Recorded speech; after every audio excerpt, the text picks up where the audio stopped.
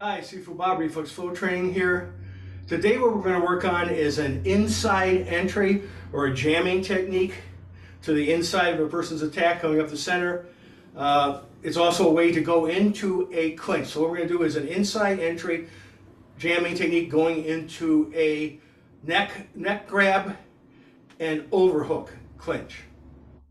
So what's going to happen is the person is going to throw their left hand or a left hook, and what we're going to do is we're going to go to the inside of that left.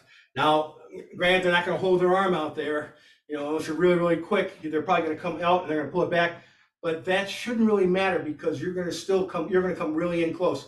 So as he throws that left, I'm going to step in with my left. I'm going to tuck my chin, always keep my chin tucked in. Left hand's going to come up, my right hand's coming underneath, and I'm going to jam his right hand.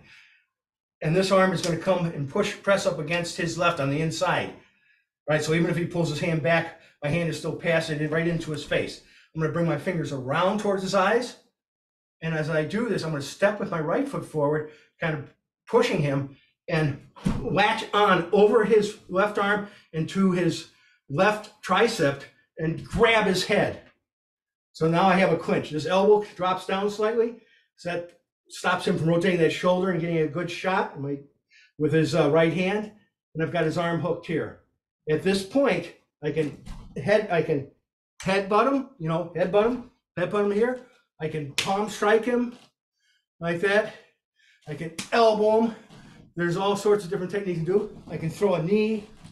I can do it here and go pow, pow, right? I can step over, slap him in the groin, come up underneath his chin. All different sorts of things you can do here. So what I'm going to do is I'm going to come here, grab here, pow, pow, pow, right? Type of motion. So again, here, right, inside. Make sure as soon as that left comes in, you come in and you jam it. You see, even if that right hand comes quick, right? Right hand comes quick, I can still block it here and punch. I can even come in here like that, and if his right hand comes in too quick, from here, I'm on the inside here, I can just switch. And now I've come to the inside of his right arm and hooked around to his bicep overhook and grabbed with my right and throw an elbow or a palm, a groin strike, palm, knee type of motion. So these are different, right? Here, right? This is a common way that we practice this when we first start teaching inside entry. But come in here, wrap him up, grabbing him here, pull him forward, boom, boom, hit him on the side of the head or the back of the head this way as well, right?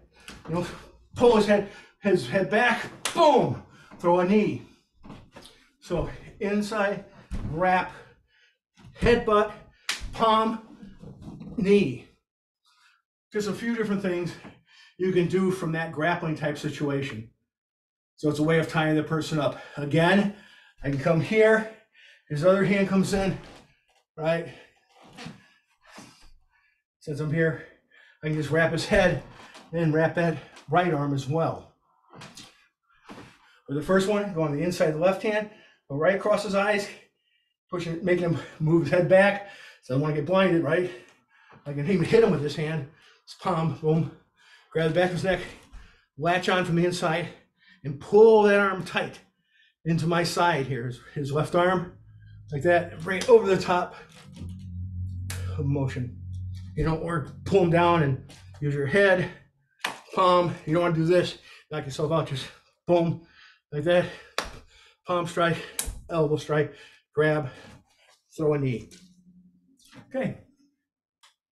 Practice hard but safe.